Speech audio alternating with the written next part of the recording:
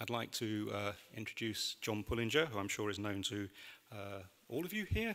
It's the national statistician. John, over to you. Right, well, thank you, Guy, and thanks to the RSS for organising this. I mean, suggested some months ago we might hold this, and I immediately said, yes, of course, I'll come and kick the proceedings off. It's taken a little while to get it together, but as it happens, we've probably picked the most timely moment to be having this debate here with the, which prices day to day, obviously, so a lot of discussion about petrol prices up and video games down, but also the House of Lords committee in the middle of an inquiry looking at the RPI, and this is a great opportunity, I think, for the society to have a voice, and also for various friends of the society to come together this evening and share their views. So let me start following that. Thank you. Is this going to go? Yes, it is. So the first thing is, I mean, we are in ONS statisticians, and our role is to do statistics, and our role is not to tell people what to do with those statistics. Although inevitably what we do and what we don't do creates the range of options from which people can choose when they are using those numbers. And we are not saying which index should be used for what, which index is right for pensions, which index is right for bonds, which index is right for interest rates. But we are here to think about what are the properties of different statistical estimators, how do we make them real, and how do we ensure that people understand what they're getting when they're using an index for a particular purpose. So the two critical things for me, the first is to listen, and I've been in this role 4 years, and before that I was kind of on the other side of the fence here, also participating, speaking more than listening as RSS president on this subject. But in my role, coming in and listening, and I was extremely fortunate at the beginning of my tenure to be working with Paul Johnson, who was doing a review for the UK Statistics Authority that was pretty comprehensive in its endeavour to find out the various viewpoints, the various possibilities, the various interests that people had got in this issue. When Paul delivered his review, I then kind of boiled it down into what I concluded from that, and again had a further consultation on how well that actually fit the bill, and came up with some conclusions from that. And to help me take it forward, a very specific thing that I did was set up a stakeholder group, and it's nice to acknowledge Kate Barker here today, who's kindly been chairing that for several years now, trying to bring together the various interests to help us get it right. So, I mean, I'll talk a bit about the listening from that, but I suppose the first thing to note is different people have different views on prices. That's probably fair, Kate, is it? This is about trying to make some sense of that so we can move forward. So having done some listening, we then need to think, as statisticians, so what are the characteristics of different indices and how do they match up to those various aspirations?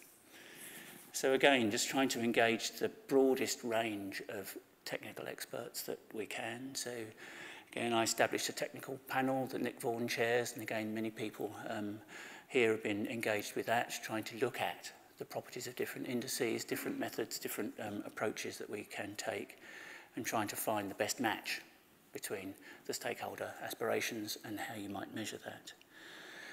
I spend a lot of time with my counterparts internationally looking at how other countries are moving in this space, because prices are something that every country seeks to measure, and there's particularly rich experience within the European Union on that, and how we can draw on what they have done and compare notes and get some kind of best practice into what we do here in the UK.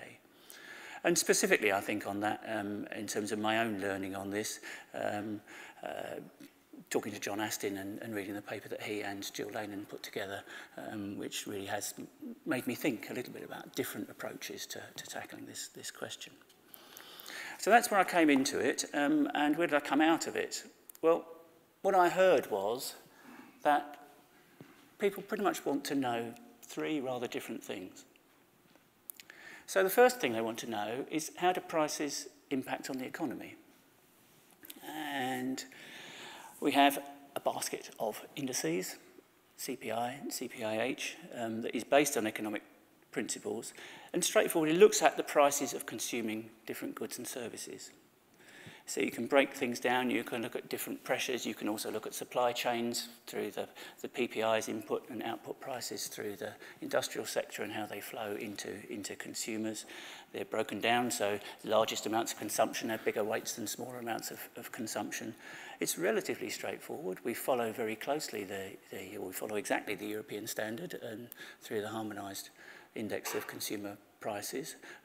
We follow those methods. The one gap in the UK implementation of those methods was housing, which obviously is a pretty significant part of consumption. So after due consideration and consultation, we've come up with CPIH, which is our answer to that. Again, different people have different views, but certainly in our assessment, the approach we've taken looking at the rental equivalence of owner-occupied housing, the rental equivalence method to proxy for owner-occupied housing is the best proxy, capturing the idea of consumption of housing services better than others, but there are alternatives, but that's one we came up with. So that is our answer to how do prices impact on the economy. Second thing people want to know is how do prices impact on people? And so how is our experience of prices? And that's a different question to consumption, because our experience of prices is going to be the cost of our student loan, the cost of servicing interest on our mortgages. But it also enables us to break it down in a much different way. You treat each household with the same weight, whereas an economic approach, more spending gets more weight. Well, if you think about households, we're all equal, we should all be equally represented. You can split it by different types of households. And crucially, and this was one of Paul Johnson's insights, you can compare it quite precisely to income and look at questions of inequality, looking at questions of living costs. And you've got another rich set of complementary information to go alongside price pressures on economic principles. So we've now got an experimental version out on that. We said we'd do it by the end of last year. We did it by the end of last year. The feedback I've received on that is very positive, and we have encouragement to move that forwards and get that into much more regular production, which we will do. Which then takes us to the third thing, which is the primary point of our discussion this evening, the RPI. And what I heard people saying is they want the RPI and they want us to keep the RPI. Because what it is, it's an accumulated set of expectations and legal provisions that have grown over many years to meet a particular set of purposes. Now, I call it a legacy measure in this slide, and I will explain that a little bit more in a minute. But because of the way it was put, the strong message I've got is don't fiddle around with it. Because if you fiddle around with it, you're going to change those expectations. People understand that it functions differently to CPI. It will function differently to the HCIs. But we know that. And when we've entered into a contract, we have that factored into our calculation. And that's just how it is. So my listening says I have to consider that, and I have to consider if we do attempt to do anything with it, there's a whole set of expectations that have to be taken into account that have significant financial consequences for some party or the other. So doing anything with that, if we were to do so, would need a great deal of care. But certainly what we have heard, and this is my listening, is we've got an accumulated set of expectations. We know what they are. We'd like you to keep that, even though you are telling us it's not a national statistic, you don't like it, and you've got some great things called CPI over here and HCI over there. We're in this thing, and we're kind of stuck with it. So then, what do I mean by this legacy thing? It's two parts to this question I want to answer. The first one of why I don't think it's a good measure of inflation. And I'm on the record as saying that very straightforwardly and clearly. But then, so what do we do? And I think that's going to be a significant part of this discussion tonight. So I'll unpack both of those. So why don't we think it is a good measure? Well, the key point for me is this incremental development over decades.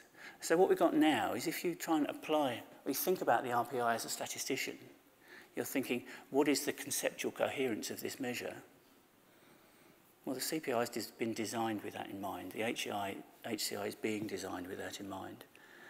This doesn't really hit the spot for me as an economic measure, capturing consumption, nor as a household measure. It's got features of each. And that's because of this incremental development. And specifically, then, am I still on the right slide? Yes. There are four things I'd just like to say a little bit about, which I'm sure we'll come back to. So the first one is this Carley index as an elementary index. So this is the first stage of the calculation, how you deal with the individual price quotes when they come in. So again, you can argue for it, and you're making a judgment in the round here, but I observe that international partners have moved away from it because there are better alternatives. There are numerous recommendations for us to move away from it. Our own regulator, Office of Statistics Regulation has said so, Consumer Prices Advisory Committee has said so, Paul Johnson's review said so, my Technical Advisory Committee is telling me so, UN guidance says so, and Carley is not the best approach. And I mean, I'll illustrate that with a little graph, but simply put, before I go to the graph, is that it doesn't have a property that you would want in a good index of transitivity. If a price goes up, and then goes down by the same amount, it ought to come back to the place you started. And it doesn't. And that, to me, is pretty fatal. Here's the illustration. So clothing has been the kind of in the eye of this storm. And you've got, how clear is it on the thing? It's pretty clear. So, I think if I do that. So a group of clothing products. The dotted line, this is over an 8-year period, 2010 to 2018, looks at what you would expect the price movement to be from those products, so the same product over this period of time. What colour are they? Brownish dots are what Carley does to those prices, and the bluish dots are what Jevons, which is the preferred alternative formula, does. Now, the Jevons formula pretty accurately tracks it. There's slight differences in different areas, which may be down to all kinds of things to do with the particular quotes. But the Carley index systematically overestimates the amount of price change. And as you go into the higher prices, the worse it gets. That means it's just not a good index in practice. It doesn't have the properties that you would want, particularly for prices which go up and down a lot. But that is locked into the RPI. Any change to that would affect expectations of people who have seen that that is part of the properties of the RPI as we have very transparently and clearly defined it. So the second significant area of problem is how it deals with housing. And here it is a curious mixture, and I can see how it's happened. I mean, I was involved in price statistics calculation myself 20 years ago when some of these discussions were really just getting going. And what it attempts to do is look at the kind of economic cost of using housing as an asset, which is conceptually not really either consumption or is it the payments. But even if you put that to one side, which is a bit tricky for me because I like to go back to first principles and think, so what am I trying to measure here? But even if you put that to one side, the practical implementation of that, the RPI, is problematic. Because what it seeks to do is proxy the full user cost, which should be how much you pay on your mortgage, plus interest you've forgone because you're paying that on because you've bought your house rather than put your money into savings and got interest on that, plus the depreciation of your house, plus the costs of running that house, less any capital gain you might get from it. That's what it's conceptually seeking to measure. But what it actually does is it uses two sets of indicators for this. It takes mortgage interest repayment, so yeah, fair enough. But given what it says it is, it's a bit dodgy because it confuses financing with price. But okay, that's at least clear. But the real problem is on depreciation, which is proxied by house prices. Now that, certainly in recent years, has been a little bit strange. Because there's not really that link, because the cost of maintaining a home is hasn't been linked to property prices. It's got 8% weight in the whole of the RPI, so it's a big thing. And also, again, conceptually, the house price includes the land, which doesn't depreciate, so it's a funny thing to put in for depreciation. So those are kind of historical things that have built up that may not have been problematic at a particular time. But in terms of the way this index behaves, they are now.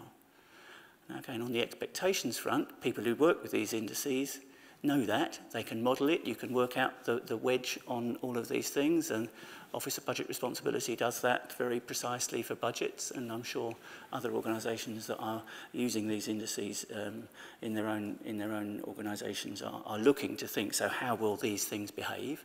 So it's fine in that sense. But as a statistician, I find it, well, not the best.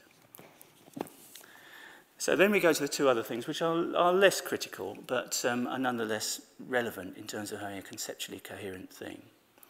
So the first is that the weights used in, thank you Guy, the weights used in the RPI are based on the Living Costs and Food Survey, and there are known issues with that survey, particularly for certain products, that in the CPI we overcome by using national accounts estimates, which give you a fuller understanding of consumption.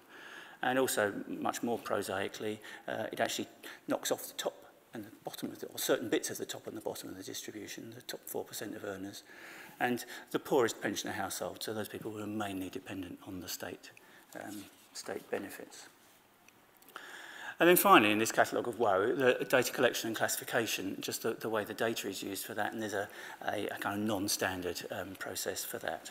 So, okay, so that's the case against the RPI. So why not fix it, is the kind of obvious question. How can you possibly carry on doing this thing when you yourself are saying it's not a national statistic, it doesn't conform to statistical properties, you are the national statistician, and you shouldn't be doing something which you say nobody should use.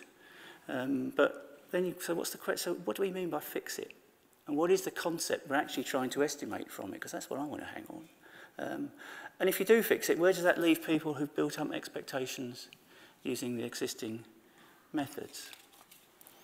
So what are we doing? So one, we are discouraging its use, and I discourage its use tonight. There are far better alternatives on offer, and we can discuss those with you. You can think about what they are, and you can decide how best to proceed in that. But fundamentally, it is up to you. Nobody actually has to use the RPI. They're locked in to contracts. But it's up to each of you to work out or to explain, I suppose, in the first instance. And so areas like rail fares will be a very straightforward example of a need for explanation there. And the rail organisations have done. I mean, they're wanting extra money to put into investment, and that's perfectly honest and coherent. But then the question comes, what do? I know this isn't a good thing. It's several years now since Paul Johnson's review. There's the kind of hope was, with all this exaltation to move off it, people would have moved off it by now. I think things are moving.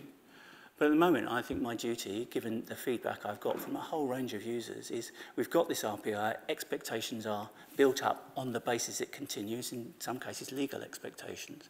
And to change it requires me to act with care, because I need to think about the consequences of that in terms of orderly business in a whole range of different organisations around the country. So I want to listen very carefully to the consequences of any action. But at the moment, two alternatives, one on economics, one on households, but people are saying keep the RPI as it is, so my policy is to do just that. But if finally, as I finish up, to look to the future, we are moving into the world of using scanner and transaction data and web-scraped data, and the international experience, particularly from Australia and Netherlands, which are quite well advanced, is this isn't terribly problematic in the use of a Jevons or Duteau type index, because they are pretty much unbiased estimators of the thing you want to get. So they have been able to put this in and get the immense richness of price information you get from these new sources, and still get your aggregates coming out where you would expect them to do. So that's a great affirmation again of those methods. But it doesn't work like that for the RPI. You end up with something which is very, very different, and that will be again a significant change of expectations. We have a big work programme to try and improve all of these all of our offering on prices. That's out there. You can look at it. Many of you are actively involved in helping us with that. I'm extremely grateful to everybody who's doing that, particularly on my advisory committees. But across the piece, this is a big area of academic research now, which I celebrate. So I just finish really now by my gratitude to all of you who've helped us on this journey, and my gratitude in advance for any thoughts and observations you've got this evening. So thank you very much.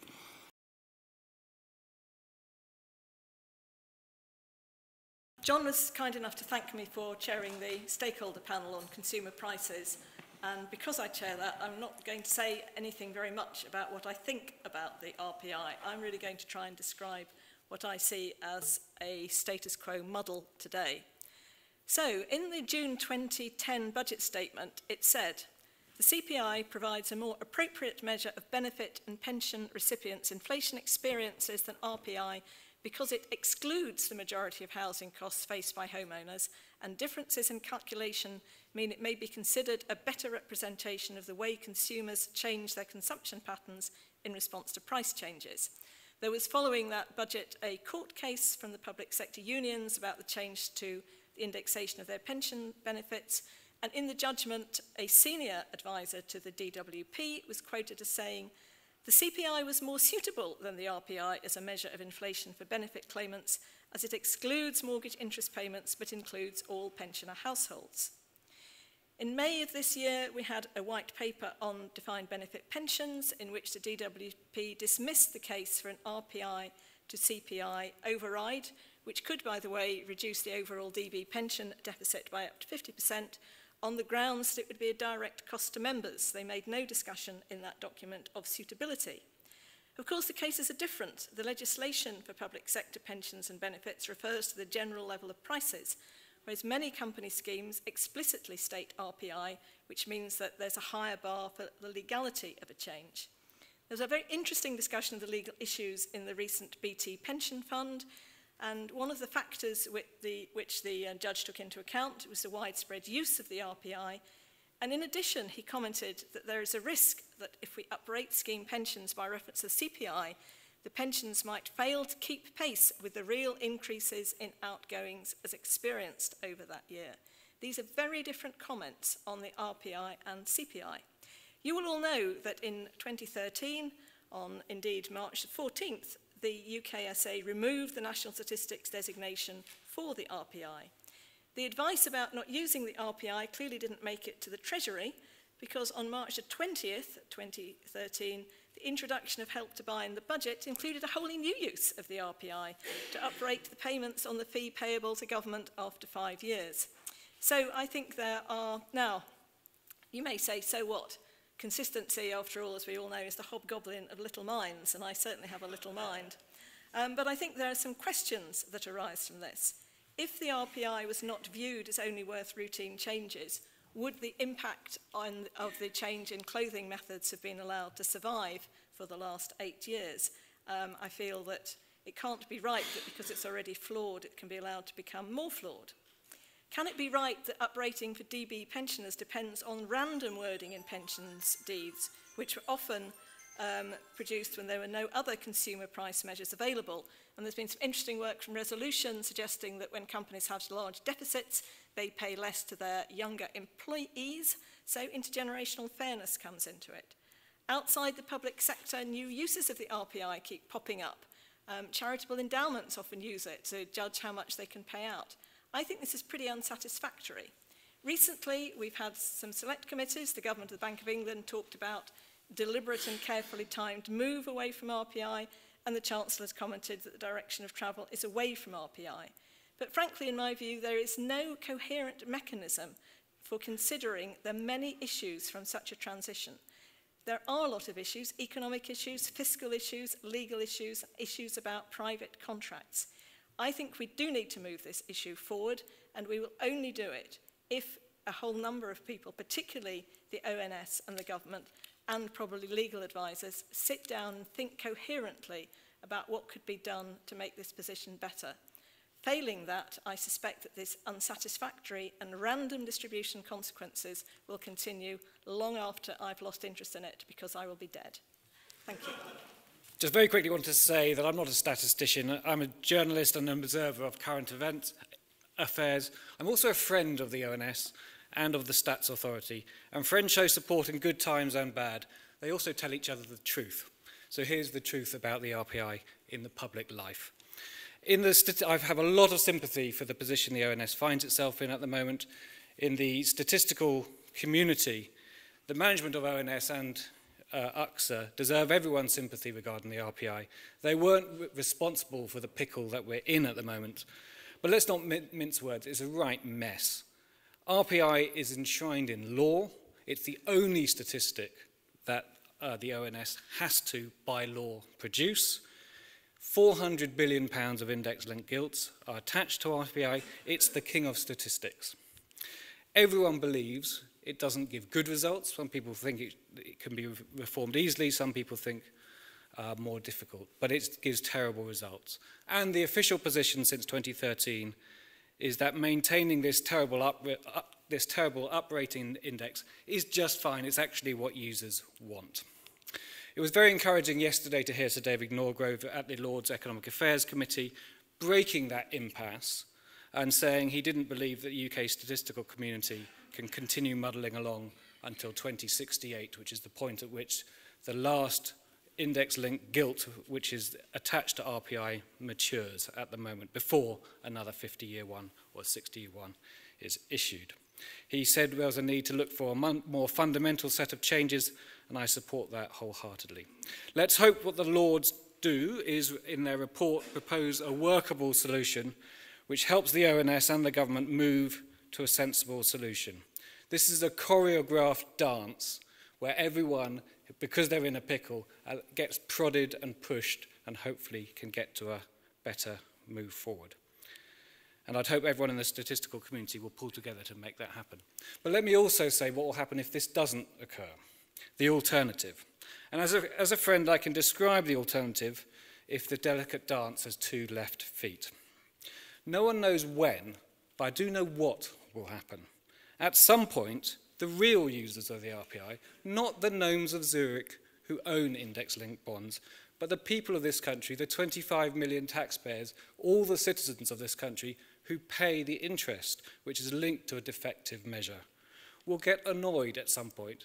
There'll be some event that will bring this to the wider public consciousness. I don't know when, but I do know it will happen.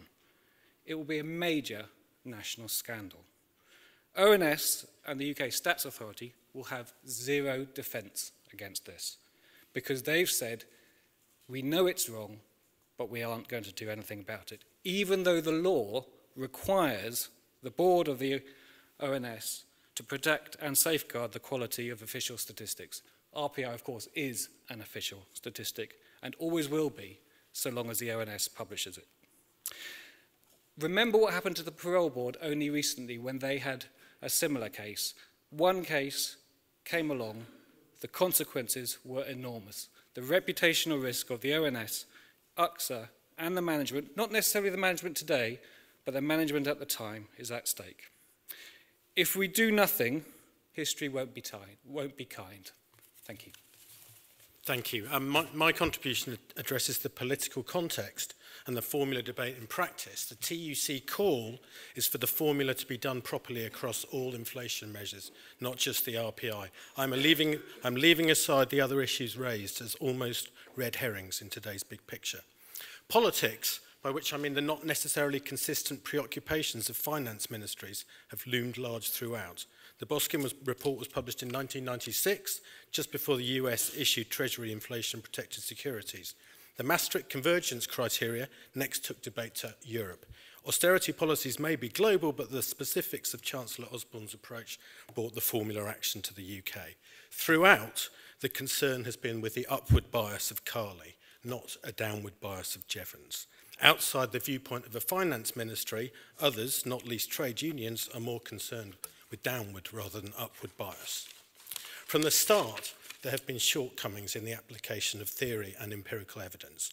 The Boskin report channels Erwin Dewert, who reported a US geometric measure some 0.47 percentage points below an arithmetic one, but this was a difference, not a bias. Dewert turned it into a bias through simply asserting substitution. I quote, "As Pearson observed 100 years ago, consumers do purchase less in response to higher prices, i.e. substitution effects do exist." As far as I can judge, this was the main substance of the case against Carley.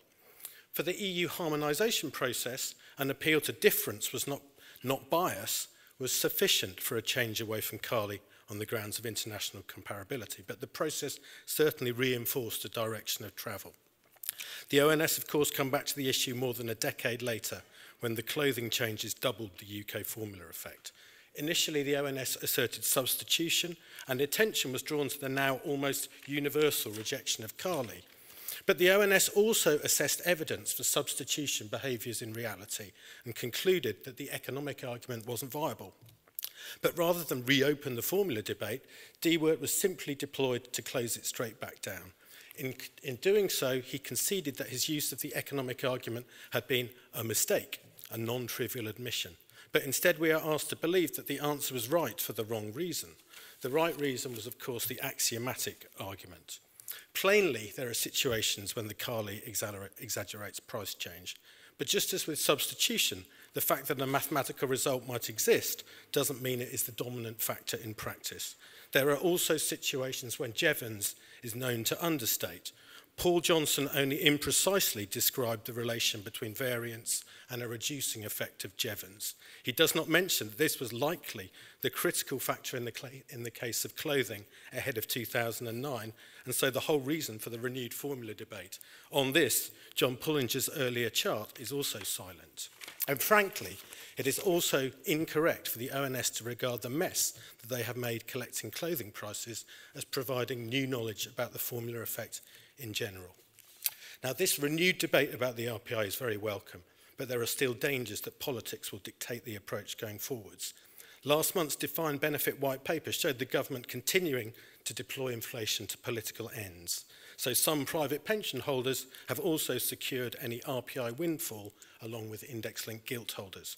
Outside these important Tory constituencies, most of us youngsters pay RPI but receive CPI. Plainly, the statistical practices that permit these blatant abuses should no longer be tolerated.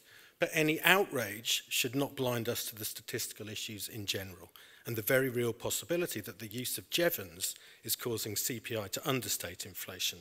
And this puts the experts, John's numerous recommendations, under the spotlight as well. Everything learned over the past 2 decades should be put in the service of getting the right, or at least the least wrong answer, with scientific considerations ahead of policy ones. Specifically, in my view, Mark Courtney's work provides a way forwards. Substitution was only ever a partial economic argument. Courtney generalises to a full supply and demand framework that can be applied item by item.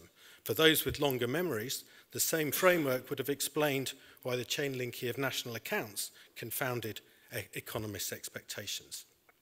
There is now an opportunity to resolve the formula effect, the most important technical debate in inflation measurement. The TUC urges the ONS to take that opportunity. Thank you. Thank you.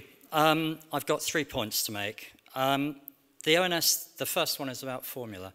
The ONS thinks that Jevons is the one, but does it give good results? And the answer is no. And I'd give you 2 examples. Firstly, what happened to the CPI's measurement of clothing before 2010 was terrible. Over 2 decades to 2011, clothing prices apparently more than halved, when the CPI as a whole was up by more than a half. The CPI clothing component was more wrong relative to aggregate CPI prior to 2010 than RPI clothing is now post-2010. And it was so for much longer and with a larger weight. So I would contend that Jevons caused more damage to the measurement of UK's clothing prices before 2010 than Carley has since. Well, the second piece of evidence I'd take is a casual look at the rates of clothing inflation in many European countries, which frankly are implausible. Over the last decade, Polish and Bulgarian aggregate CPIs showed almost identical growth, yet one has clothing falling by 37%, the other has it rising by 17%. Lithuania clothing fell by 12%, Estonian rose by 41%. The Irish numbers, if you look at them, are frankly extraordinary. These are divergent, nonsense trends, despite using Jevons. But is Jevons blamed for these trends? No. So I'd say, why is Carly getting it now? To me, it's clear. It's the collection of the price quotes for clothing, which is the problem, not the formula. There's also a bias in ONS thinking. I think ONS needs to appreciate that inflation is a latent variable and there are the different uses and users of these indices. The true rate of inflation is unknown, yet ONS states stridently that the RPI is wrong and CPI is good. The evidence is, in contrast, that many people experience inflation closer to the RPI rate than the CPI rate. To me, it's as if the ONS now has blinkers on. It's a group of economists producing economic statistics for economists. Yet no one price index fulfills any one purpose perfectly, and no one index is perfect for all purposes. Household or pensioner experience of inflation is conceptually and numerically different to macroeconomic inflation. The differences in construction that John highlighted between RPI and CPI are not, as ONS says, problems to resolve, but they've evolved over time. They're there by design, and I believe they are justified. My third point is about politics and independence. The bank and the Treasury are too dominant in the tripartite group and the stakeholder panel meetings. And the evidence given yesterday at the House of Lords Committee is pretty clear that statisticians are petrified of touching RPI for fear of fiscal costs linked to redeemable index-linked gilts. But I think that UXA shouldn't be doing politics, and I'd like to paraphrase Chris Giles from his evidence yesterday, which is that statisticians should do the statistics and politicians should be left to redistribute public funds. So the ONS needs to produce the RPI and produce fit-for-purpose official statistics and not worry about the gilt market. Looking to the future, I think we need the ONS to do two things. One is to prioritise and continue the research it started into the collection of clothing prices and, where necessary, change how it's done. I'd welcome them starting with the famous strappy tops. This is 1/30th of 1% of the RPI, despite the prominence given to the story. Secondly, I think there should be published a consumer prices development plan which is produced in the open. This would be modest evolution, small incremental iterations run alongside many other changes. This means that the public and financial markets will know what's coming.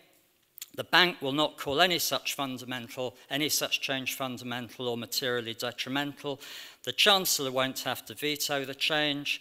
And even if he does, there's only 3 stocks he'd have to redeem, and no one who holds them in their right mind would do so because the market price is higher. Will there be an adverse financial market reaction to this that the ONS is so afraid of? Nothing of note, I'd say, and that's based on over a decade working for a gilt-edge market maker. So I would set the UXA the very simple challenge of producing the 3 families of indices that John mentioned and making them fit for purpose, and doing so within 5 years. Thank you. Thank you very much. Thank you for the opportunity to address the meeting as well. I'm a partner at Lane, Clark and Peacock. We're a specialist pensions consulting firm who advise around 40% of the FTSE 100 on their pension schemes. I'm an actuary. I don't know if I can say that here, but I am. You'll have to forgive me. There are 6,000 UK private sector pension schemes with liabilities of some £2 trillion. I'd like to make 6 quick points and then a call for action. Point number 1, this is a big issue for pensions. We've heard it repeatedly today. For example, and only by way of example, if pension schemes were to switch from RPI measures to CPI-type measures for their future pension increases, the impact would be at least £100 billion. Number 2, this is a long-term issue for pensions, even long-term when it comes to economists. Pension schemes will be paying their pensions for 80, perhaps 100 years from now, the pensions that have been promised.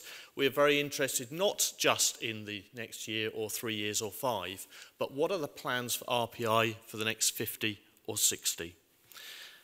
Number 3, an obvious statement but worth making. This is real money for real people. It impacts real pensions, millions of people out there who depend on their pensions. Obvious, but it's worth saying, 1% difference in an inflation index over 30 years of a retirement means a 30% difference in someone's pension. You can look at that in 2 ways. We've heard both argue tonight. Some will argue that any change in RPI, there must be no change to RPI because clearly that will worsen people's benefits. Other people will argue that clearly there must be changes to RPI because clearly people are being overpaid. You can argue it both ways, but clearly it is a very sensitive issue and indeed a political issue as much as anything else. Number 4, pension schemes are some of the largest owners of index-linked gilts. Key issue when it comes to inflation, as you know. Number 5, I'll use a word that was used earlier by another speaker. It's a mess. It's a legal lottery for pension schemes. This creates conflict. It creates confusion on a day-to-day basis between trustees, employers, employee representative groups, unions, etc. It creates frictional costs, lawyers, court cases, and inconsistencies between pension schemes, down to the most bizarre little wording that some lawyer wrote 50 or 100 years ago in a pension scheme and no one really knew what it was at the time. Point number 6, just report to this meeting, in my experience, the employers that I advise are very interested in this debate. They track what is said in Lord's committee meetings, they track what is written and published by the ONS. Every word is hung over with some employers. It really matters. This is big money and a big issue. So a quick call for action. Number 1, I know you won't, but as statisticians, please don't forget pensions. Please involve experts in any decisions that are made at ONS and in broader committee context. I mean, real pensions experts are on the coalface, pensions lawyers and actuaries who know what actual pension schemes do and the rules. Little tiny wording changes, something being a replacement index or an alternative, or all of that really, really matters, as you probably are aware. Secondly, and finally, a call for a clear roadmap, and we've had it from a couple of people. I know there won't be a roadmap for the next year or 5 years, but for the next 10, 20, 30 years, where are we heading? Employers need to plan, trustees need to plan. We need to work out, are we taking each other to court or not? For example, can we have, please, a clear roadmap for the future of these indices, the long-term future? Because at the moment we react to what we're told, it develops very slowly, and we don't really have a sense of a direction of travel. Thank you. Thank you. Before starting, let me make one thing clear. Sometimes I speak on these matters on behalf of the Royal Statistical Society, but today I'm just setting simply my own thoughts out. I want to say first then, I fully support the 3 approaches that John Pullinger set out for the macroeconomic, household and RPI's legacy. But like other speakers, I cannot support the idea that we just leave the RPI to be effectively frozen. It is a mess indeed, as has been said. And I think it's particularly adverse for pension funds who do, as Jonathan Camfeld said, find themselves in effectively a legal lottery. And it's quite inequitable, I think, that the ONS and the UKSA should leave them in this state. What's the solution? I do not think it is a blanket change to CPI or CPIH. CPI is the EU's harmonised index of consumer prices, or HICP for the UK, and CPIH is the same with a couple of additions. HICPs were not drawn up with the intention of measuring the impact of inflation on individual households, as the RPI primarily was, but for international comparisons and other purposes, they fit John's first use case. And as a result, their construction differs in a number of aspects from an index designed for the sort of purposes for which RPI was. And of course, they do use Jevons heavily, and we've also heard that that can underestimate in certain cases. The household costs indices should be a solution in the longer term, and I hope they will be, but they are only partially developed as yet, and they are certainly unproven. So the solution is to mend RPI. And what needs to change? I do find one of the disheartening things about this debate is to hear RPI criticised for elements in it that are actually logical or advantages given its prime purpose. In my view, for example, the exclusion of the top 4% of income earners and pensioners reliant mainly on state benefits were deliberate decisions taken to make it suit its purpose better. And its treatment of owner-occupied housing, although it may not fit a theoretical concept, is actually a lot closer to what households actually spend their money on. There does seem sometimes to be a mindset to say that if something in RPI differs from CPI or CPIH, or it doesn't adhere to economic principles, then it is wrong. But in fact, often when RPI and CPI differ, it's because they are following their different purposes. And as to economic principles, they can often be very useful in certain cases, but they are not the Holy Grail and not appropriate for everything. In my view, before 2010, the RPI was a perfectly good index. Not perfect, but no index is. And I think what is needed is to sort out the problem caused, particularly post-2010, by the combination of the Carly index with current clothing prices, which does, I don't think you can deny, does lead the RPI to overestimate to some extent. And I emphasize the word combination. Any index number, Jevons, Carly, Duteau, will misbehave if applied to certain price sets, particularly when they give prices that jump around. Research is underway, but again, it's going to improve clothing, the collection of clothing prices and the treatment of clothing prices, but it will take time. So don't roll out simple changes.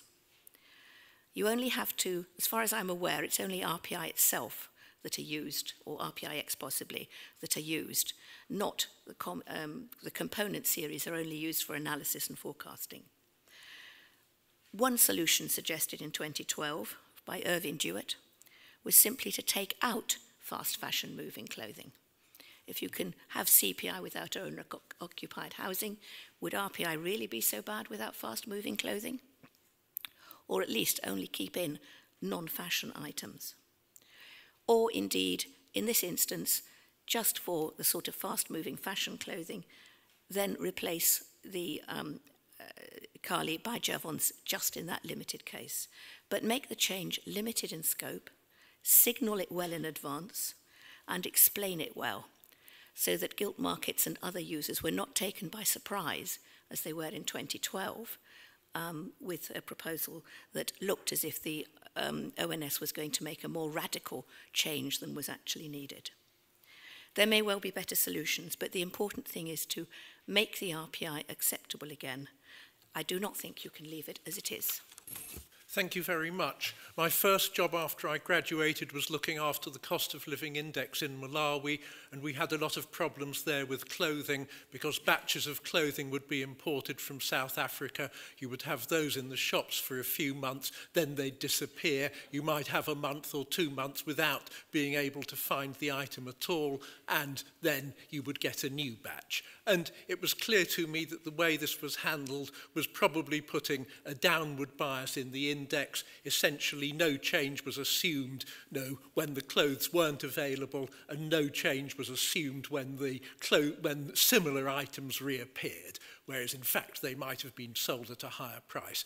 As I understood the problems with the clothing index before 2010, they came, if I understood it correctly, from the same sort of issue, seasonal items and people not correctly allowing for changes in price between the seasons. And that may well explain the very sharp variations in clothing price movements that we saw in the list of countries that Simon Briscoe described. But to my mind, the Carly measure is a source of the price bounce that it gives rise to is a factor behind the upward bias in the retail price index. And of course this matters partly because it went up from 0.3 to 0.7% as a result of CPAC's suggestions that clothing measures could be improved, that more clothing prices could be collected. The cost of that to the taxpayer, the windfall gain it's created for the purchases, for the owners of indexed stock issued before this increase in the wedge occurred, is roughly £1 billion a year. It may be a bit more than that, but it's certainly quite a lot of money that all of us in this room are paying for. So, and of course, the RPI is popular where people can see it as a means of extracting extra revenue. So how do we get to a situation where statistics mean what they say and aren't a sort of tool in a Colbertian approach to taxation, hoping to pluck as many feathers as you can without the goose squawking? First of all, I must say I think the government shouldn't be a party to new arrangements which rely on RPI. Secondly, we have to have some sort of market established in CPI-linked debt. And thirdly, the government has to address the issues that doing away with RPI would give rise to for the indexed market. And finally, of course, because the ONS is obliged by law to produce the RPI, the law should change. But what should we do with consumer prices more generally? For me, the most interesting aspect of the debate generated by Paul Johnson's review has been the focus it gave to democratic price indices. It's often suggested that conventional plutocratic indices are needed for purposes of macroeconomic management, while the democratic price index might be more suitable to indicating the effects of prices on society. I must say that while I was a member of the Monetary Policy Committee, we never had any discussion on the merits of plutocratic versus democratic price indices, but in fact, at least in some parts of the modelling structure that the Bank of England uses, I'm quite sure that it would work better if democratic rather than plutocratic price indices were used. You actually need that for the model of consumption change that is typically used to work effectively.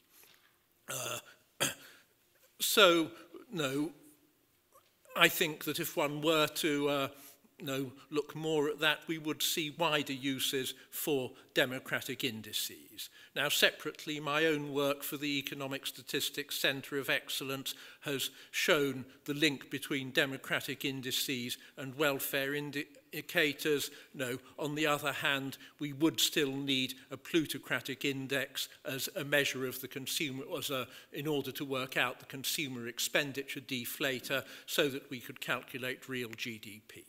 The ONS has, of course, adopted democratic weights in the development of its household cost indices, but it's done so without thinking of a coherent framework of democratic quantity and price measures.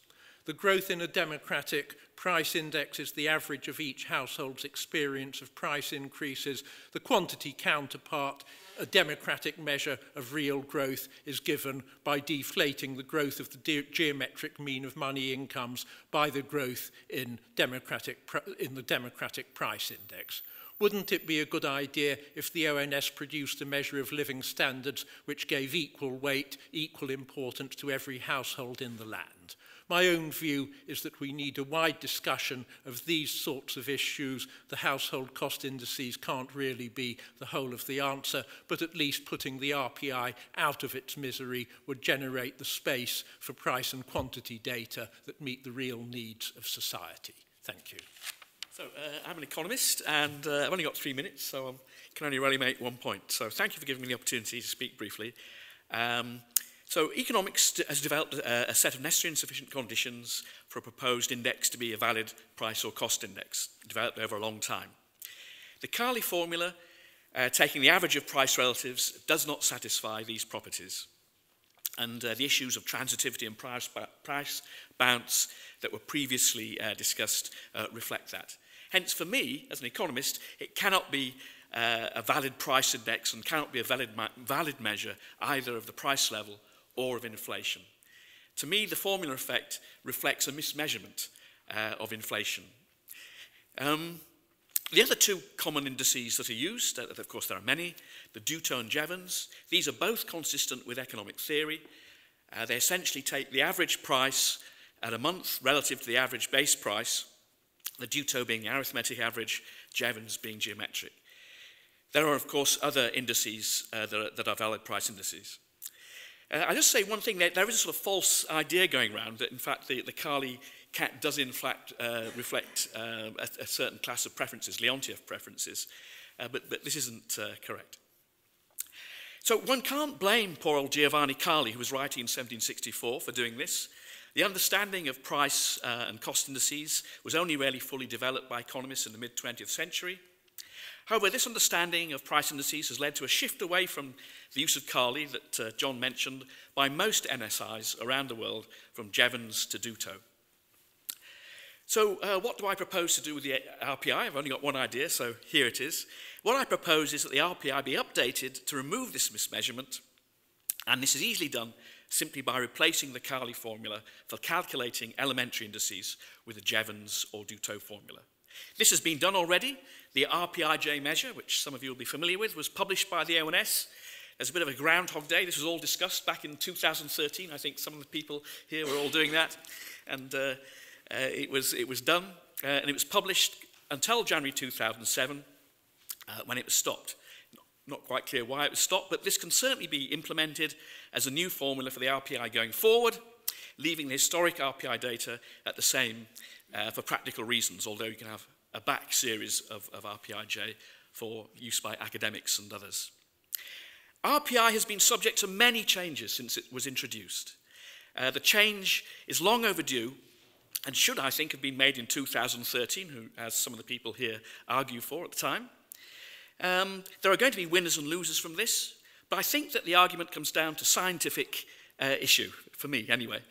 There are now better measures of inflation, such as CPI, CPH and HCI, but even as a legacy statistic, RPI should be made into a valid measure of the price level and inflation. The fact that some groups gain from this mismeasurement, in my view, of inflation, is not a reason why the ONS should continue in its mismeasurement. I'm speaking on behalf of the trade union Unison, and as a union we obviously come at this issue with a particular interest in the impact of inflation measurement on pay bargaining. So you may understand the scepticism with which we've always treated the emergence of a supposedly fatal flaw in the RPI after around 60 years of RPI as the virtually unchallenged reference point for pay bargaining in the UK. After all, the decisions by the ONS to downgrade the status of RPI and designate CPIH as the most comprehensive measure has been to provide ammunition for some employers in seeking a considerably lower reference point for pay bargaining, worth about £350 a year to the average full-time UK worker. We would, of course, have to set aside our dislike of the impacts if the attacks on RPI were incontestable, but our belief is that they have never found convincing grounds. First of all, we were told that CPI-based measures were better because they accounted for consumer substitution. However, since it is not possible to determine with sufficient accuracy the level of substitution for particular items, our understanding is that it is not generally possible to determine whether CPI or RPI measurement methods should apply, and so there is no basis for using such an argument to favour either approach. Secondly, much was made of the idea that RPI was guilty of significant exaggeration through price bounce. Yet empirical evidence then emerged that any such effect was much less than 0.1 percentage points per annum. And the justification now appears to have taken refuge in the idea that CPI-based approaches are international best practice. We believe that this is a conflation of best practice with common practice, and it is apparent that the conversion to CPI methods in such countries as Australia and the USA was based on a now discredited consumer substitution argument. Unison believes that the way forward for the RPI is what should have happened when the ONS originally made changes in the methodology for sampling of clothing. Rather than use this specific scenario where RPI methods became inappropriate as a general attack on RPI in its entirety, the ONS should have adjusted toward use of a geometric mean in this specific category of goods. Having made such an adjustment, RPI should have its status restored as a national statistic alongside the ONS's duty to maintain RPI as the most accurate measure possible. But instead, the ONS has pursued a groundless attack on RPI and delivered a gift for employers at the expense of workers. Hello, I'm Sean Richards. I work as Not a Yes Man's Economics, and I'm an economist. I've got some numbers for you this evening. Most of you have given ideas. But I'd like you to think, please, once I've finished, of the numbers that I come out with. And what I'm talking about here is the crucial sector of owner-occupied housing. A few months ago, the Governor of the Bank of England said there were known errors with the RPI. I contacted him to say that it's very disturbing to talk of known errors whereby he has a targeted inflation measure that's risen by 7% at that time in his term, and yet house prices have gone up 29%. So there's an obvious gap there, isn't there, and an issue for people to face. One of the strengths where I differ from what John has said earlier of the RPI is that it does take the owner-occupied housing sector. Admittedly, it gets house prices by a convoluted route of depreciation, but it is 8.3% of the index via that route. CPI has nothing. If we move to a more modern version, some of you may not have heard of, I'm one of the few followers of it, CPI net acquisitions, which is the new attempt to cover house prices, that only has a weighting of 6.8%. So the 8.3 shrunk a bit, hasn't it? And the RPI has 2.4% for mortgage interest rates as well. So 10.7 if you put the lot in. And then suddenly it's 6.8. As I said, please remember the numbers. If we now switch from that to the preferred version that John has talked of earlier, we then come to an issue whereby you cover owner-occupied housing by imputed rents. These don't exist. They're an actual fantasy that's supposed to cover what an owner-occupier would rent their house out for, which they don't. And there's a further problem here, that there have been a lot of issues with how rents are actually measured in the UK. So this is like a fantasy squared. But I did ask you to remember the numbers, didn't I? Because the weighting's now 16.8%. So that same housing sector we've got, has it doubled? Has it? Has it done a bit more than doubled compared to the net acquisitions method? One way of looking at this that I quite like is, the argument is, that I think Martin referred to earlier, that you can't take a price rise on the land. Okay, fair enough. But apparently you can take the rent on it, as the weighting numbers I've just given you show. Just to give you another example of how these weights can be unstable, people look at rents for people that do rent. If you look at the weighting for that, last year, 2017, it was 5.6%. This year, it's 6.9%. How's that stable? Does anyone think 23% more people rented last year? And so this poses a lot of deep questions. This was the point I raised to the Office of Statistics Regulation, actually, on the issue. Moving on from that, there are ways of taking this forward. I think John Astin and Jill are here. They've made a suggestion of what we can move forward. But I have another number to put in your mind. When the Bank of England went out and asked people last week what they thought inflation was, the reply was 3.1%. By far the nearest number to that is the retail price index, 3.3%. Now, in an era of fake news, I'm not telling you that something's right just because people think it, but I am telling you that you need a very, very good reason to move away from it, in my opinion. And so far, I haven't seen it. Thank you. I'm Bill Wells. I've been associated with the RPI and wages for about 35 years. And I think I'd like to make 2 points. One about what ONS and the Stats Authority can tell the government. And the second is whatever happened to the measurement of inflation. On the first point, I was a bit surprised to hear that ONS and the Stats Authority didn't tell people what to do. For example, on the labour market framework, we had a long debate. We were not very far apart, but we had a long debate. So my suggestion in that area is that either the Stats Authority or the ONS becomes more like the LPC, where you have advice and an explanation for the government to, if they don't take the advice. And you have someone at the head of the Stats Authority who knows the intricacies of that. On the inflation side itself, I am completely bemused. I thought we were measuring inflation, the change in prices, and not consumption or expenditure. And in order to achieve that, whether it's the real review or RPIAC that I've been involved in, that means you try to get rid of the quantity changes, which is Carly, you know, and clothing is the equivalent to me of seasonable red vegetables when they used to be seasonal. It's just that you actually have to get the chain linking such that you don't get any quantity adjustments in your inflation measure. So I've never really understood why we've become European when I've been sent to Europe to say, no, the CPI is not a measure of inflation and it's a harmonised measure of something vague. Thanks.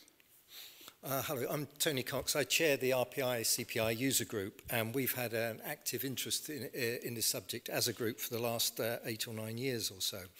I wanted to pick up on the point that John started off by making in his presentation when he talked about the 2 different categories of inflation index, that for macroeconomic purposes and that for household measurement purposes. I think that's a very important distinction, and it's a point that the user group has made almost throughout its existence, I think. And on the macroeconomic side, we're very well served. We've got the CPI and the CPIH, although I know there are some slight points about both of those in that context as well. But nevertheless, they're basically macroeconomic indices.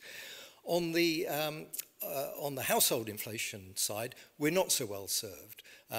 We had the RPI that basically fulfilled that function, and the ONS is now doing work to develop a new index, the Household Costs Index, work that we applaud.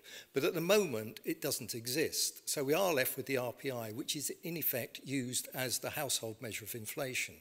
So the plea from the user group is not to freeze the RPI, but to continue work on it and improve it where it needs improvement. I mean, it's a call that a number of the other speakers have made. The clothing problem could be sorted. It's a problem with the combination of the formula and the way the data is collected. So it is a solvable problem, as others have said, and it should be sorted. And other issues should be sorted in the same way. It certainly should not be frozen, as is the current situation. My final point is that a lot's been made about the Carly and the way that it distorts the final index figure. Less emphasis is made on the way the Jevons distorts the figures as well. But there's a lot of evidence that Jevons does underestimate inflation when it's used exclusively. And unfortunately, in CPI and CPIH, it is used virtually exclusively. Where we don't have weight information, the formula that's used is almost, I think it's 95% is the Jevons formula. Juto is used a trivial amount, whereas at least in the RPI, it's a more even split between the Carly and the Juto. And I think many people would say, why not involve all 3 formula and use them appropriately in terms of the data that they're measuring. So those are the points I wanted to make this afternoon. Thank you very much. For those of you who don't know me, my name's John Astin, and I started off in price statistics when I was leading the team in Luxembourg developing the harmonised index of consumer prices, which in the UK is known as the CPI, but throughout the rest of Europe, excuse me, it's the HICP. That's just by way of introduction. I've only got a very small amount to say. And that is, I think we're all agreed that the current problem with the RPI is a mess. What we don't know is how to sort out the mess. And mention has already been made of Chris Giles's comment yesterday at the House of Lords Committee that ONS do the statistics, the politicians do the politics. Now,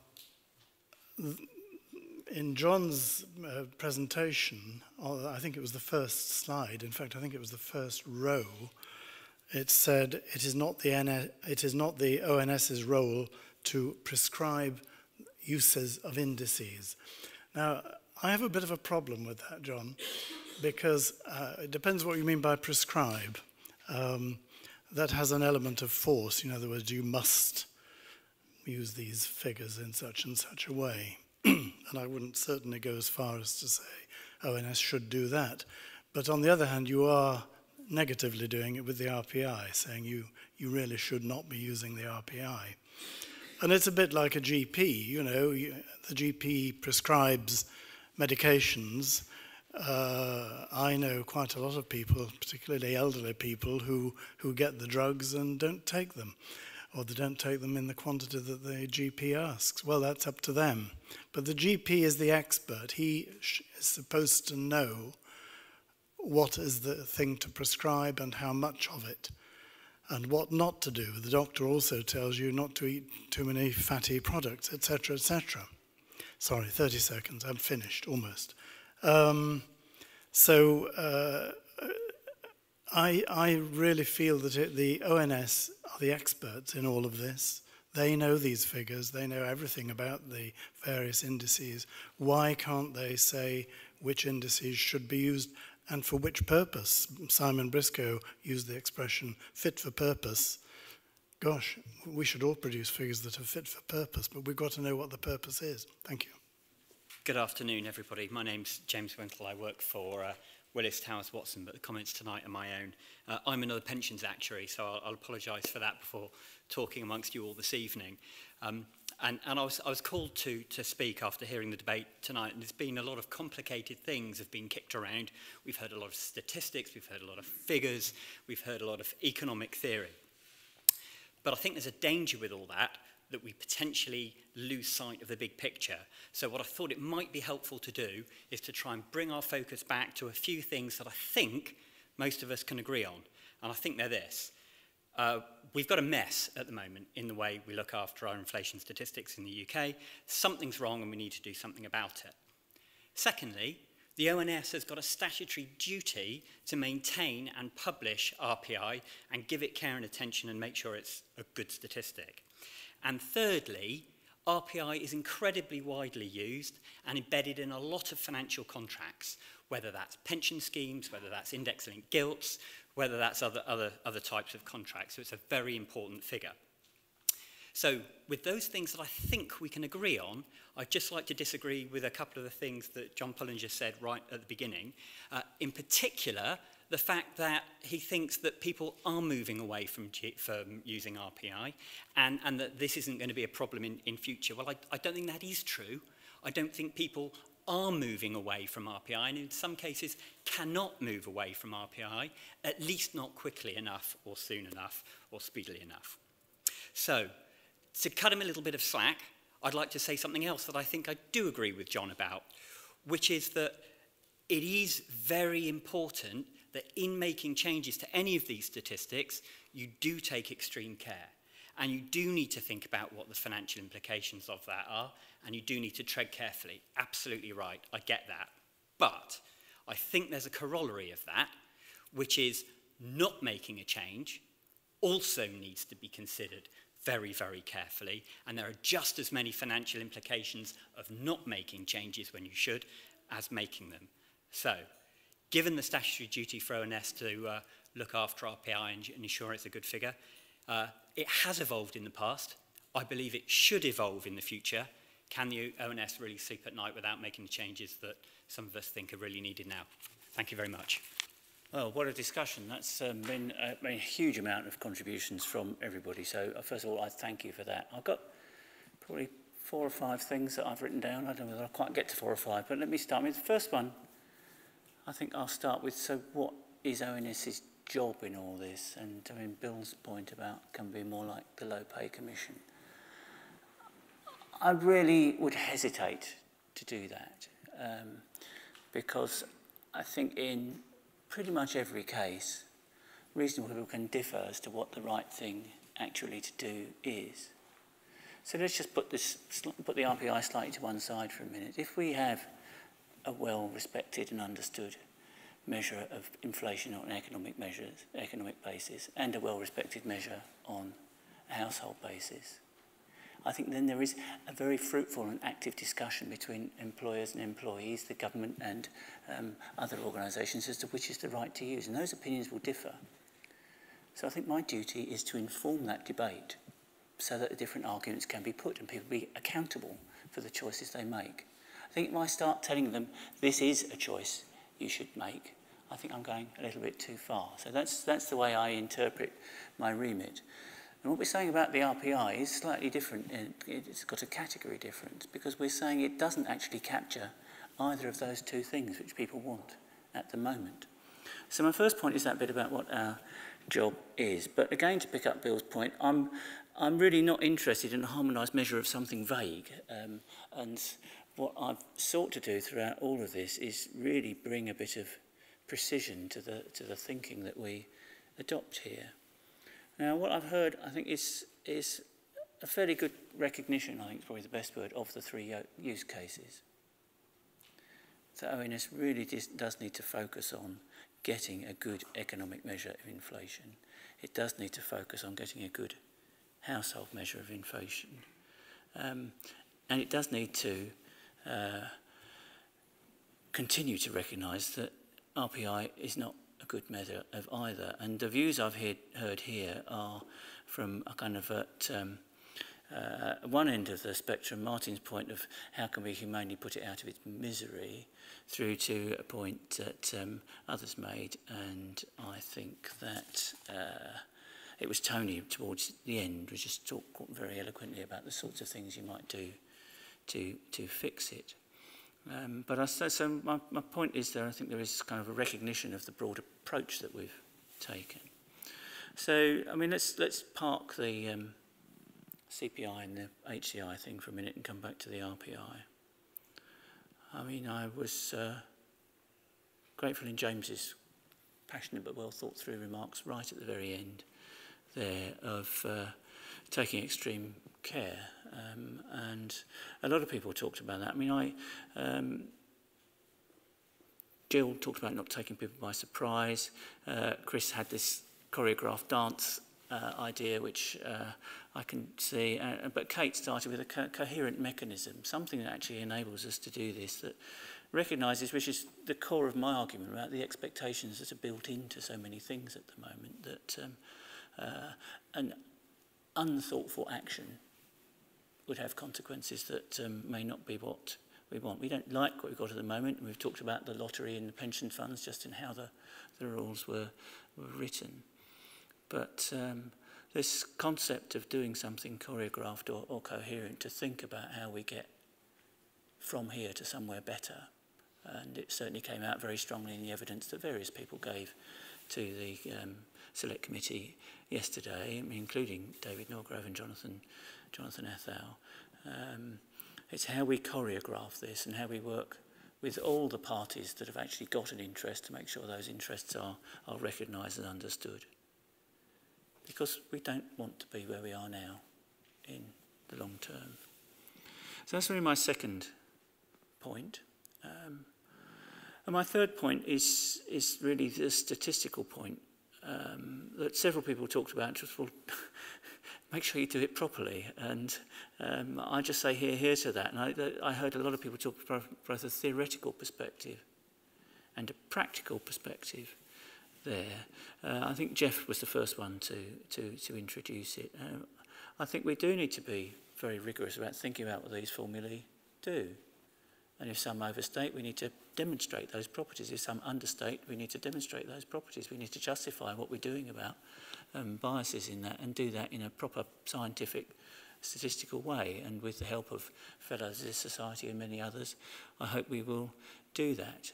Several people referenced the research programme that we've got. There's quite a bit of that kind of thing in there. Help us get that right, because it serves no one if we're having arguments about what these things actually do, and particularly people who are not experts. It's bemusing for us to be kind of saying, well, you've got to work out, so what is this Jevons and what is this Scarlett? We should be saying these indices have these properties, and this is why they are either good or not good proxies for what we're trying to measure. So I think this kind of theoretical point needs to be a key part of our research agenda. We've tried to shape it with the issues and the priorities that we've heard from you. We've heard more today, and we will look at how we take that on. So help us with that, and certainly help my technical advisory panel to pick that up. So it's kind of theoretical point, but there's also a practical point. Well, Sean talked about the weights, and I thought there was some well-put points there. Jill talked about the way some of the proxies, some of them might sound like they're not very good, but actually if they are, well, that's fine. Again, I think we need to be rigorous with ourselves about that. Some of these things require proxies because you haven't got anything else to rest on. But just be honest and say that. I think we need to do that. I hope we do. But again, the way we describe what we're doing, I think is very, very important, and pick up very practical points. I mean, Sean's points about weights I've exampled. And certainly Kevin's point about don't rest on discredited arguments. You have to keep revisiting these arguments. The idea of price is changing very rapidly around us by the just kind of changes in the way we live our lives and do our shopping and everything else. Something may well have worked well in the past, and I hope in my remarks I didn't discredit the RPI over many generations. I know many people here have worked on in years gone by. Each generation has tried to produce the best family of prices for the time, and the fact that we see the problems we've described today doesn't mean they've always been there, but we need to remind ourselves that things change, and rest on today's empirical arguments rather than yesterday's ones, which just may no longer hold. So I think those are my real reflections on this. I think it is a critical debate. We have got the House of Lords inquiry is continuing. Our research agenda is continuing. We are particularly continuing to work on the household cost index, which several people have encouraged to give us a real, properly, rigorously grounded fix on how prices are impacting on households. RPI, we can't act alone. I mean, we've all said in different ways why we don't think the current thing is a good thing. But management of expectations in this space is really important. There are, as everybody said, billions of pounds at stake, and it matters we get it right. So we will take extreme care. But I just finished by reiterating my gratitude to the Society for organising this. I think you've done a super job at getting a really wide range of views into this space. I think it's good for people to hear each other's views because there are different perspectives, which may give you a little bit of insight into the challenge of my job of trying to reconcile them into something we can all kind of work around. And what I hope is, as we go forward, the spirit that's been shown in this room of being really straightforward with each other, but also supportive of trying to work through something which is really pretty hard and matters, I think is one that I celebrate, and I thank you for that, and thank you again for a great evening. Okay, so I hope you agree. That's been a fantastic, enjoyable, certainly for me, I'm sure for you, and hopefully important meeting. Clearly, part of the purpose of the Royal Statistical Society is to encourage debate, communication, dissemination of statistics, and so we're extremely pleased to host this meeting, and I'd like to thank members of the NSAG of the RSS for doing all of the work for this, and also the local RSS team for helping us put on the event this evening.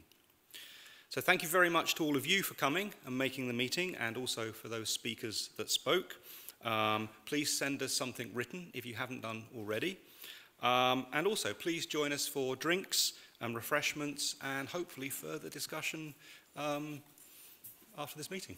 Okay, thank you.